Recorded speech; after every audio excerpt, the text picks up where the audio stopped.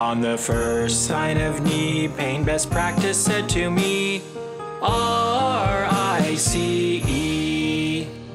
On the second step, best practice protocol said clearly, go get an x-ray, check the arthritis severity.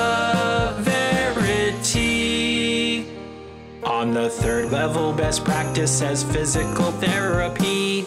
2 sessions per week, 3-week course, that's the protocol for your knee.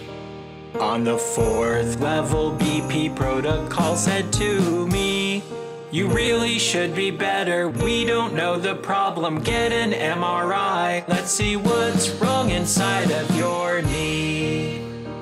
On the fifth level, BP protocol for your knee, hyaluronic acid injection.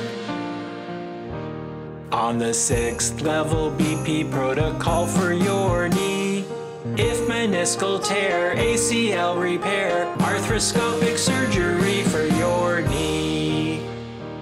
On the seventh level, BP protocol for your knee, the wheels fell off the wagon, x-ray is severe, time for a new knee, brand is really key, put a striker implant under your tree.